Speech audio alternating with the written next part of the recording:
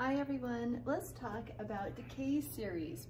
A decay series is when you start with a radioactive isotope and it decays to another radioactive isotope.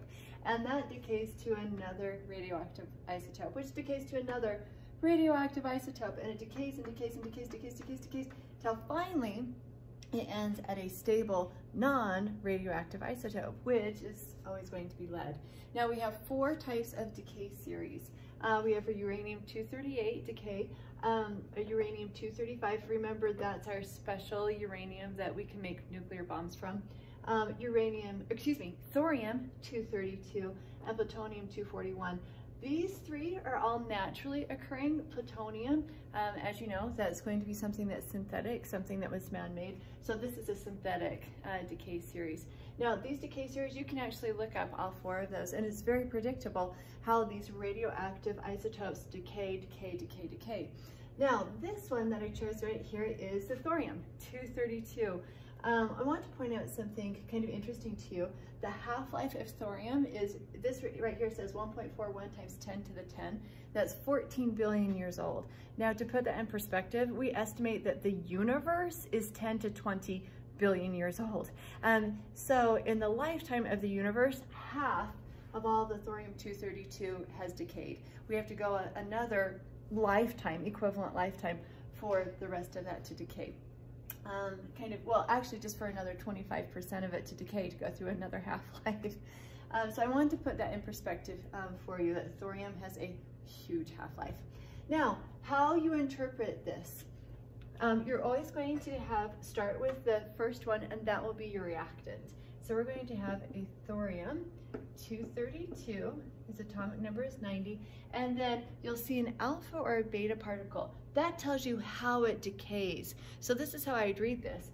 Thorium-232 undergoes a alpha decay. So the alpha is going to be on the product, the product side. And then the product, it gives it to us, is this radium-228. Now, let's check it. You know how to balance nuclear reactions. Let's add. We've got 232 on the reactant side, 4 plus 228, 232. We've got 90 on the reactant side, 2 plus 88 is 90 on the product side. Now, two terms that you'll want to know. Whatever's on the reactant side is called the parent isotope, and whatever is on the product side is called the daughter isotope. Now in the decay series, the daughter isotope will then become the parent isotope. So thorium decays, produces this radium-228 by releasing the alpha particle, and now look at this. The radium is going to undergo a beta decay. So let's write that down. So now the radium becomes the parent isotope. Here's my radium-228. And it is going to undergo a beta decay. Remember, that's just our high-speed electron.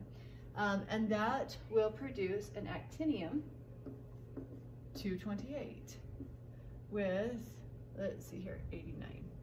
So again, let's check our nuclear equation. We've got 88 equals 89 minus 1, 88, perfect. And then 228 equals 0 plus 228, that's 228. So the radium is now the parent isotope, and the actinium becomes the daughter isotope. This half-life is only 5.7 years.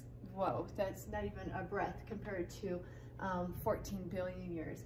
And then the actinium, kind of interesting, its half-life is only 6.1 minutes. And it undergoes another beta decay. Then you can see alpha, alpha, alpha, alpha. Notice that the alpha decay decreases the atomic number, but when you undergo a beta decay, it increases the atomic number. And that's why this goes up. It's trying to show the atomic numbers. So here's a 90 atomic number, 88, 89, goes back to thorium, but this time it's a 228 thorium. So up to atomic number 90, and then our alpha decays decrease the atomic numbers. And then here there's a choice. When it hits bismuth, bismuth can either undergo an alpha decay or a beta decay, but notice it ends at, finally, that final daughter isotope is going to be a lead-208. And lead is very, very stable, non-radioactive, very stable. And you'll find that all of these are going to end at lead because it's so stable. Lead is what's called a magic number. We have a handful of those on the periodic table that are isotopes that are extremely stable. Another reason why we can use lead as a guard against gamma radiation is because it's so stable and super dense. So there you have it, Decay Series. We have 4 special Decay Series, 3 naturally occurring, 1 synthetic, and now you know how to read, write, translate, create the parent isotope, daughter isotope with nuclear equations. Pretty cool. Good job. Have a great day. Thanks.